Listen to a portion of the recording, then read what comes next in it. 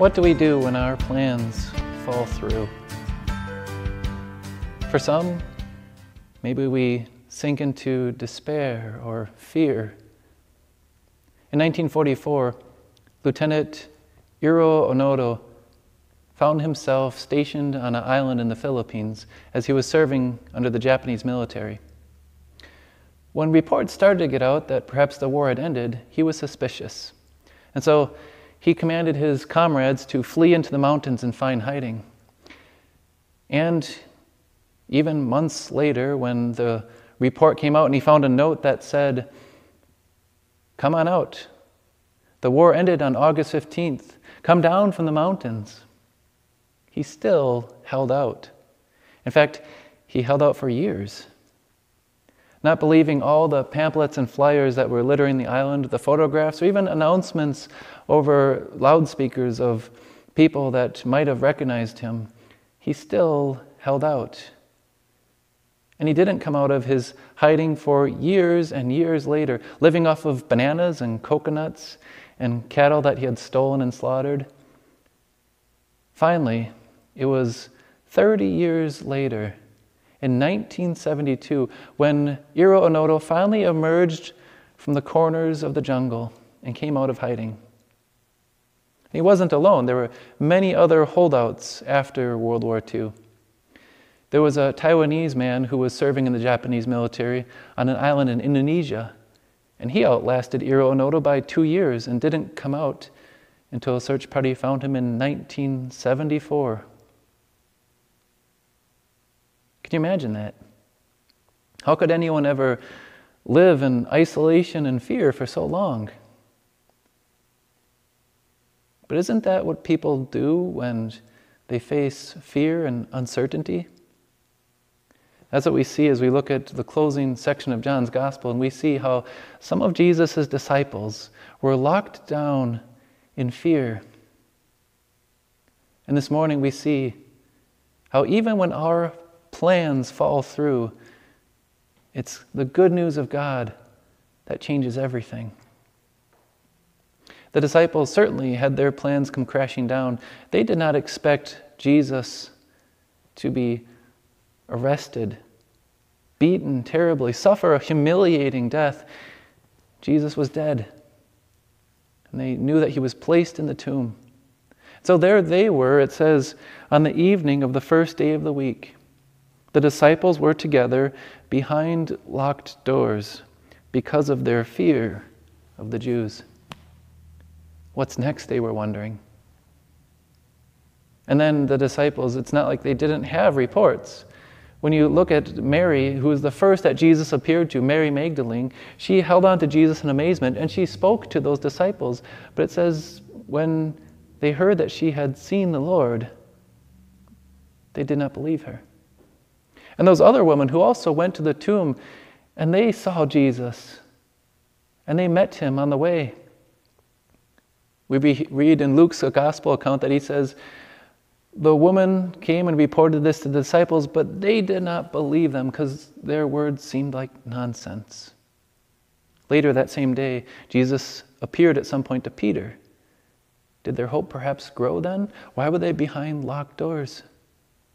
And 2 other disciples on the road to Emmaus also talked with, touched, ate food with Jesus. And they came and reported the good news. It's true, they said, the Lord is risen. But they were behind locked doors.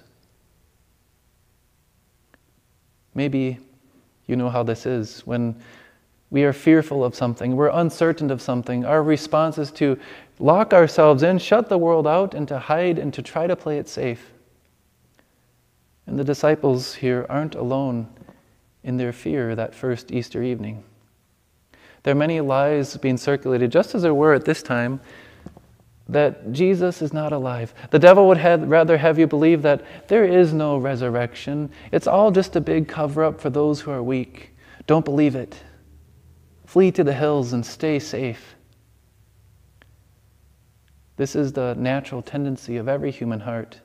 That even though good news is proclaimed and shared, to doubt, to pull back. But Jesus would not have his disciples remain in doubt. It says, when the doors were locked, Jesus came, stood among them, and said to them, "Peace be with you." And this was no ordinary greeting of peace. They knew this was the man who had told them, "My peace I give you, and I don't give to you as the world gives." It's the peace which the world cannot give. Peace between God and sinners. The peace of forgiveness of sins, which he paid for them on the cross. Jesus then verified this peace. After he said this, he showed them his hands and side.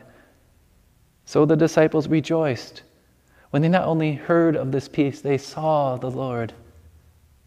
This is a peace which brought them joy, so that they were overjoyed.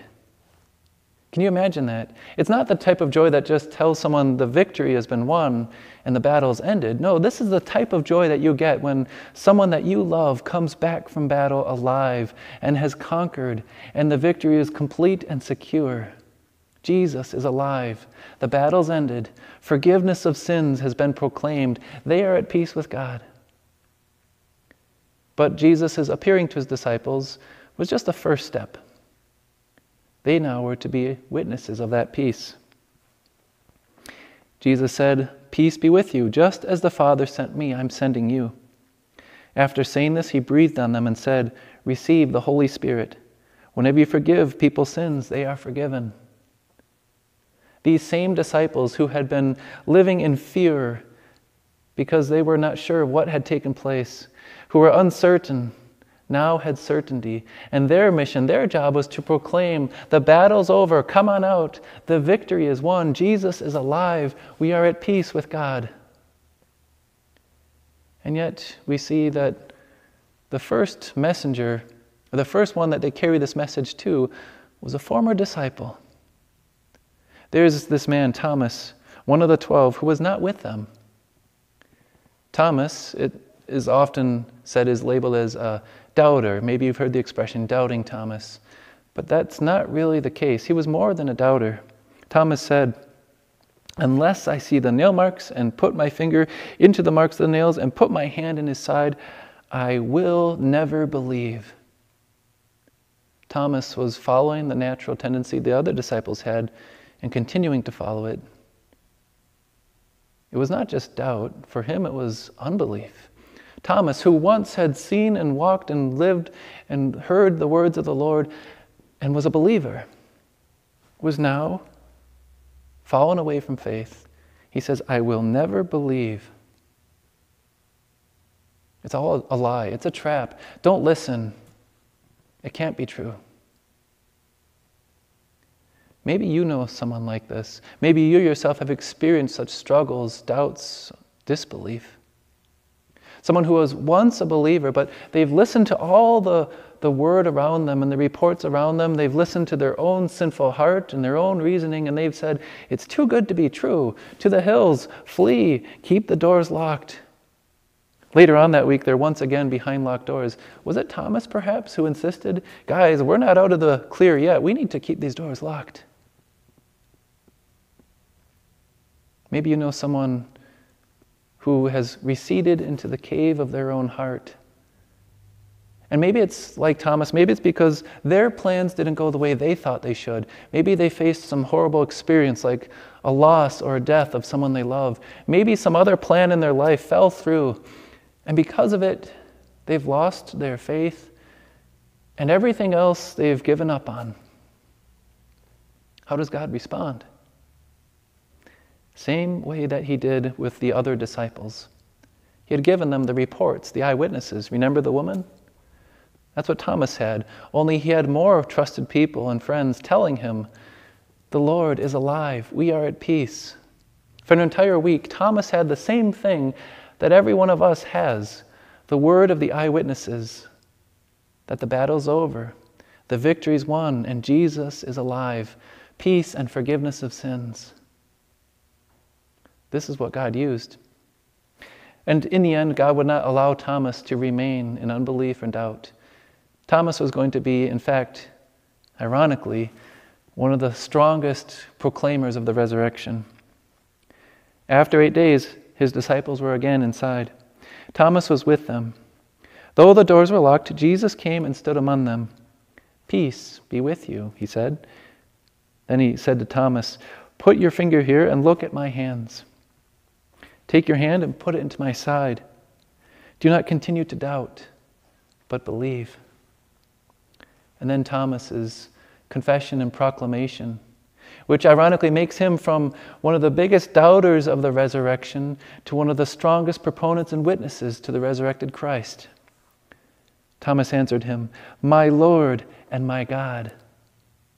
When Thomas saw Jesus alive, he knew the victory is won, and that his God had become his salvation, and that Jesus, the Son of God, was his living Lord and his God.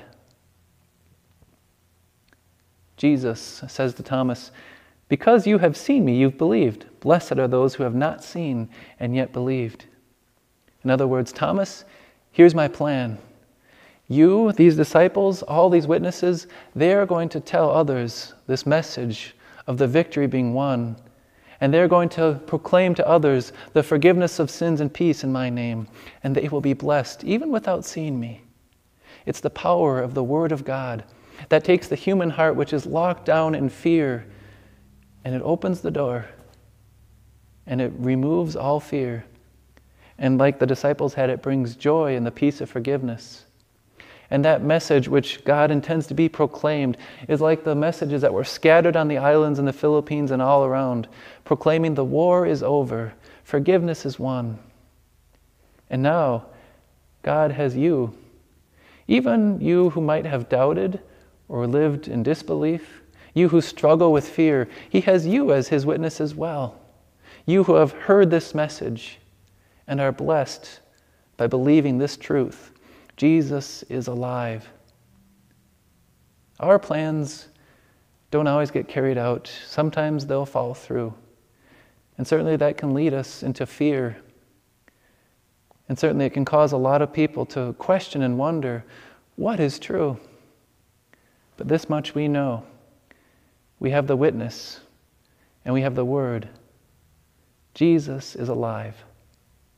The battle has been won. It ended on Good Friday. And the proclamation of that victory started to be spread that first Easter Sunday. And it's still spread by you. And people are still blessed and brought from darkness and fear to joy and the gift of life and forgiveness and peace. Jesus is alive. He is risen. The battle's won. Peace be with you.